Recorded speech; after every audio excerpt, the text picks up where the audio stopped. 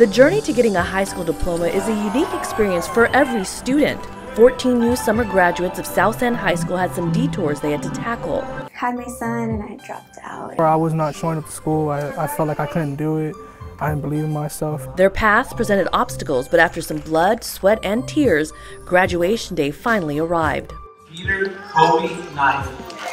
Proud family, friends, and South End High School educators cheered new graduates on during the ceremony. Armed with new determination and hope for the future, these South End High School graduates know they can move forward and conquer the next chapter. There's no I can't, because you can. Get your diploma, you get a great job, we can have a great place to live. I didn't graduate on my class year 2018, so it means a lot to me that I graduate this year and not wait until I'm over the age of 21. So. I present to you the South San Antonio High School class of 2019. These future teachers, members of the military, and other careers will now share this day in history as graduates of the South End High School summer class of 2019, knowing the road to education holds even more opportunity in the future.